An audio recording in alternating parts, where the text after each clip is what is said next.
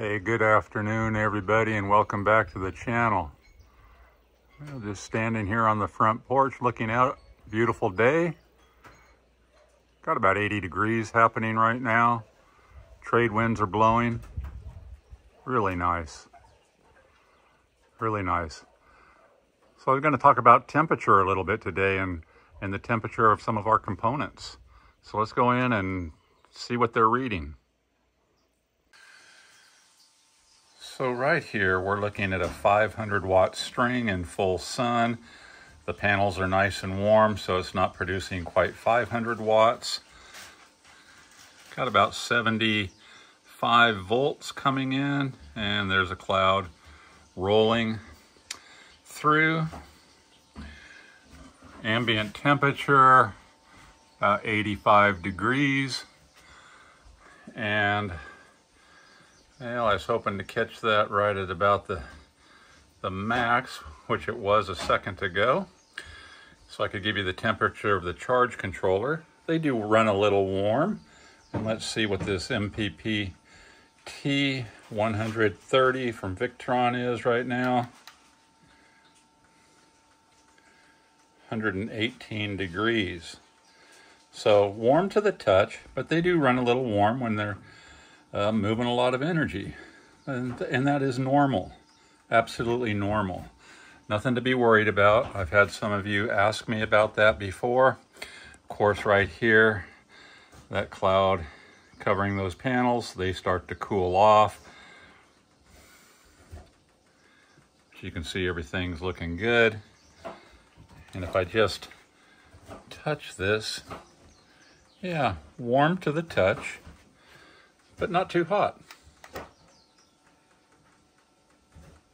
117 degrees. And now that cloud has moved away, back into full sun.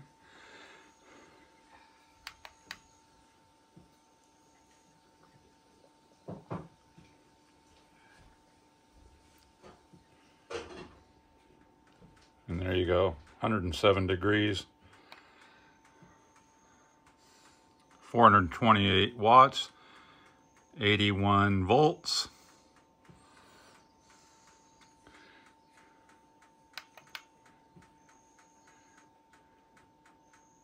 Not bad at all. And here we're looking at a 700 watt string, pretty much full sun coming in. Those panels drop off a little bit from their full capability underneath that full sun. So 628, they're pumping full. 112 volts on the Victron MPPT 150/35. And let's take a peek at that. 103 degrees, 103 degrees. Not bad. Just as it's supposed to do. And that's under full sun. Looking good. And now we'll look at the MPPT 7515, a much smaller charge controller, 300 watts of solar, got about 258 watts coming in, 260 something. So less than everything else, and let's see what that does. About the same. So it doesn't really matter what size the controller, they all create some heat while they're working. And roughly the same amount of heat. And now we're back in the back, and this system is not trying to fully charge anymore. It's in absorption. This is a 500 watt string we're looking at, and to hold it at its 14.2 volt absorption, and we got 175 watts, 84 volts. With this 150 charge controller, and let's see how that pings. So a little less, because it's just taking a little less energy now to hold these in absorption. The panels aren't opened up fully. And that noise is the inverter coming on. So as long as that inverter's coming on, let's take a peek at the case of that. Yeah. Not much more warm than it is back here. Looking good. So yeah, 192 watts, holding those chins right there in their absorption. And you can see by the yellow light, it's winding down its charge for the day. That wattage will keep dropping. And the charge controller's a little bit cooler than the others. So a lot of you guys have asked me, you know, about the temperature on these things. They've noticed they're warm to the touch, sometimes quite warm, but that's how they're intended to work. And now we're looking at that 700 watt string, and let's see how hot those panels are. Full sun, 130 degrees. And it's because of that temperature that we're not pulling the full 700 watts. You know, it was like 630 or something, as I recall, when we were looking at it. But, you know, they're pretty hot, and that's why. Now, if it was cooler, you know, the wattage would go right up closer to 700. So, yeah, as the panels get hot like this, they decrease some of their output. Absolutely normal. And we'll give you some baseline. Cat, 96.2.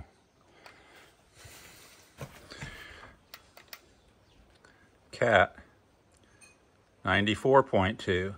P, you're a lot cooler. What's up with that? And my foot, 90.6. So back in the shade and cooling off. Yeah, those panels back there, they're in full sun. And like I said, those two strings in the back, each a 500 watt string going into those Victron 150s. And because they are an absorption, you know, as the time goes by in absorption, the wattage just goes lower and lower and lower to hold them in absorption. And when it's done with that 2-hour absorption period, it'll basically shut those panels completely off, and it might let in 1 watt just to as it settles down to about 13.5, and then it just wants to keep it at 13.5, and it takes just very little to do that once it's completed its charge. So yeah, so those panels are basically shutting down for the day. These others on a couple other smaller systems, they're still allowing full power to come in.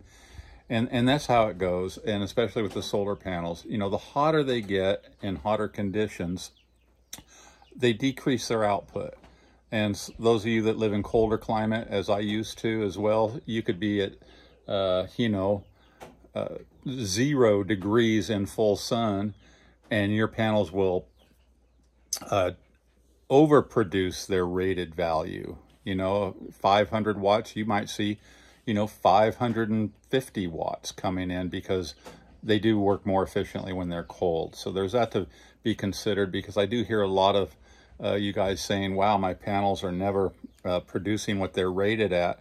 And it's all about the heat in general. You know, if you're in a very warm climate, 100 watt solar panel is not going to produce 100 watts. You know, mine are not producing exactly 100 watts today, because the ambient temperature is about 80 degrees right now. And then with the sun hitting on it, like you saw with the thermometer we were using, you know, they underproduce. So that's all part of the consideration. And that's another reason why I over panel, is to do with the loss of output in these conditions here. And one more thing I'll say about that whole absorption and float setting that we use on those Victron charge controllers. Now, like again, on those back strings with that Chins battery bank in the back and 2 150s tied together in a network, you know, it's allowing just minimal amount of power to come in and keep that at that 14.2 in its absorption phase. But now if I was to turn on any kind of a load as well right now, which right now there was nothing running off of that in the back when I showed it to you a minute ago. Say I turned on a 500 watt load, it would open those panels up to give you that 500 watts and still keep it at the absorption rate or mode, you know. So it does do that. It opens your panels back up, tries to keep you finishing your absorption phase, and then once you are done with your absorption phase, it'll shut those panels off, and then it'll slowly go down if you're not running any loads. And if it dips below 13.5, it'll start to open those panels back up, just to, you know, a few watts here and there, just to kind of keep it there. It's usually at the end of the day when it's doing that. So, you know, and like I said, if you turned something on, you wanted to start running something, or you just had something that automatically started running, like a refrigerator or something like that, it'll open those panels up to do that and keep you in your absorption mode, or if you were already done with that, the so-called float mode. So, beautiful day, and that's how it goes out here. But I just thought I'd touch base with you guys a little bit on temperatures and things, and that those charge controllers do get warm to the touch, and you saw just exactly how warm they get, and that's just normal conditions. So hope that helps some of you guys and gals. All right, aloha. Yeah, beautiful day. Sitting here watching the power come in.